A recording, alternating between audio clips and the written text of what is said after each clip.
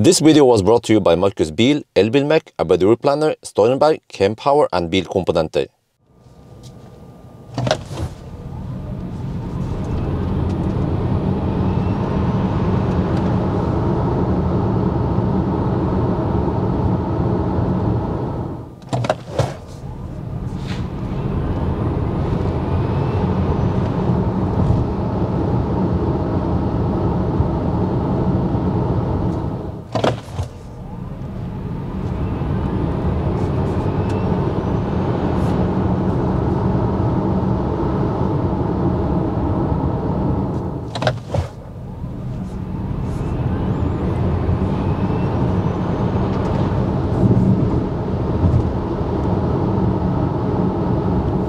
Alright, we're back home now. Let's take a look at the result. You see that the EL6 was quite fast, actually faster than ES8, maybe because it's lighter than ES8. You can see it here that it's roughly 240 kilograms lighter, but it's not as fast as EL7. Where's EL7?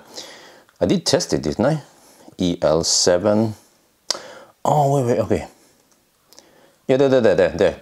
So EL7 is significantly faster. Actually, EL7 is fast like a beast, you see, even beating EV6 GT, which is considered a performance car. So these Nios are blistering fast, but okay, EL6 is the poor man's Nio, but you can see that it's actually beating Mercedes EQS SUV 580.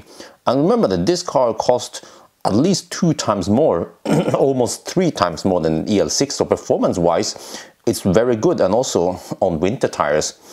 And then when it comes to noise, also quite good, maybe because it has Nokian R5 EV. Remember, EV tires from Nokian, they have also the acoustic foam, so you see that at low speed it becomes really quiet, but then at higher speed it is as if the tire doesn't give you that big of an advantage anymore. But it's still, see, I split it in winter and summer tires, it's still a very quiet car. So yeah, I think that's gonna be it for now. Hope you guys enjoyed this video. As always, thank you for watching and talk to you later.